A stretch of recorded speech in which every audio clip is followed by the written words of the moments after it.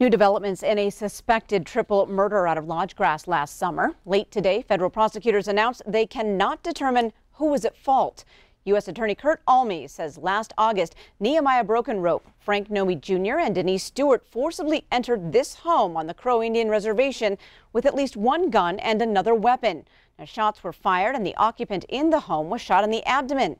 Broken Rope, Nomi and Stewart also suffered gunshot wounds. They were brought to local hospitals where they later died.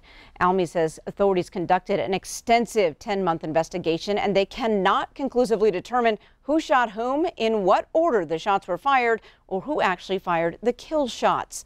About a week later, the house was burned to the ground, destroying most, if not all, of its evidence. At the time, authorities issued an alert for a person of interest. Roderick Plentyhawk was arrested in late October. It's not clear if Plentyhawk remains in custody tonight.